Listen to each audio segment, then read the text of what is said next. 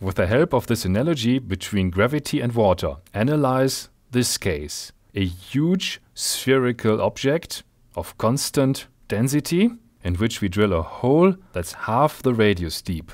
And now we put a test mass on the surface, blue position, and in that hole, red position. What's the ratio of the force of gravity in the blue position to the force of gravity in the red position? Are these two forces equal?